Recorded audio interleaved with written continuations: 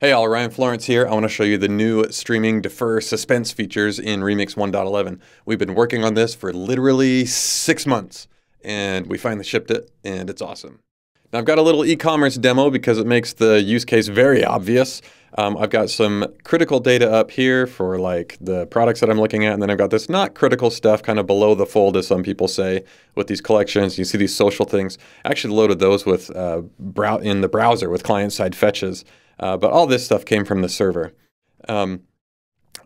It's pretty fast right now. It's not bad. If I hit refresh, we can see, you know, that's a pretty quick little thing. But what if these collections are really slow? What if they take 3 seconds? Well, first I'm going to call somebody at Shopify and say, hey, why the heck is this taking 3 seconds? But did you see how long that favicon was spinning? 1, 2, 3. Wow.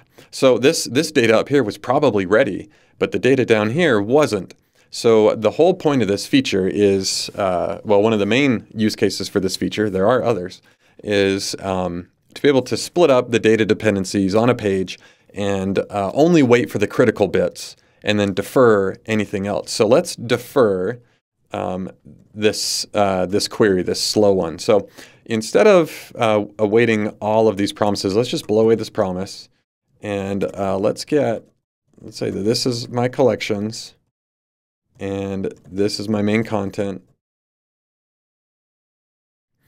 And now I've got these two promises. And instead of sending JSON, like I'm just going to send a promise and it'll get stringified. That's not what I want. I'm going to bring in something called defer. And this is coming from Remix. So I'm going to say, hey, you can defer these. Now the main content I want to await. That's critical data. So I'm going to wait for that. But this promise I'm not. And then down here there is a little bit of boilerplate that we need to add.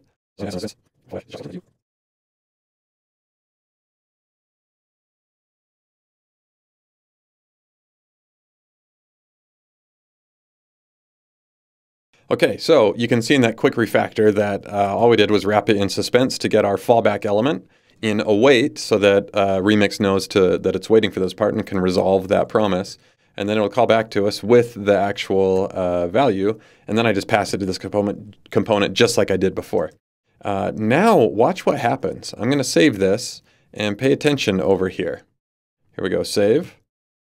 Favicon spins, this lands, and now look, that stuff has been deferred for those 3 seconds. Let's watch it again. So I hit refresh, favicon. So these come it's hard to see. Let me get to a blank page. Enter. So very quick. This deferred data is coming very quickly. And then this critical data. And then this deferred data, we don't have to sit there and wait for it. Super cool. It's not just for content sites. It's actually really good for app style experiences. So let's go check out a little search trends demo.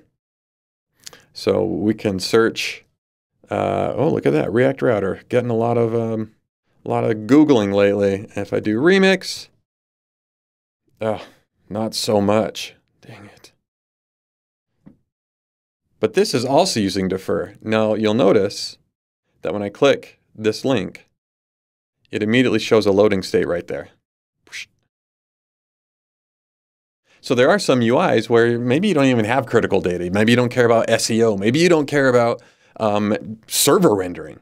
But the point of defer is not just about those things. Defer is also about being able to have your transitions be much faster. So the user clicks a link or a button or a nav item or a project or anything in your app. And instead of waiting for all that data before the next screen shows up, you can go to that next screen pretty much immediately, put up a skeleton UI or some sort of spinner or something, and then put it in there. And this is great for app-like experiences because apps usually have a more fixed layout and a little bit more expectation of when I click on a nav item, I expect something to change very quickly. It doesn't feel like I'm switching pages. It feels like I'm just like trying to change the data that I'm looking at. So defer is useful in app scenarios as well for those instant transitions, and then let the data pop in when it comes.